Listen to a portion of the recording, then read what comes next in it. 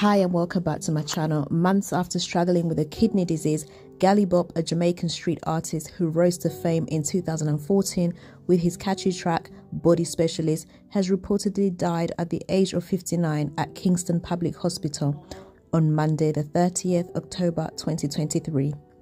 The troubled artist, whose real name is Robert Lee Malcolm, was reportedly struggling with his health before he succumbed to a kidney disease this week. He received a kidney transplant last year. However, despite the new organ, the singer's health worsened and he was admitted to the hospital months before he died.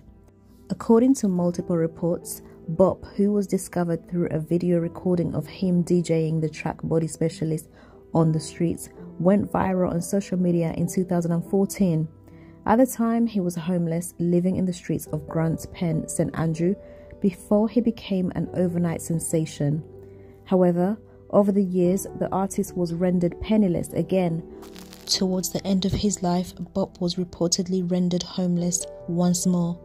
An appeal was made back in August by social media philanthropist Donna Gal, more popularly known as Auntie Donna, for persons to assist the entertainer who had fallen on hard times and had been extremely ill. May his soul rest in peace, and our thoughts and prayers go out to his family, his fans, and his friends.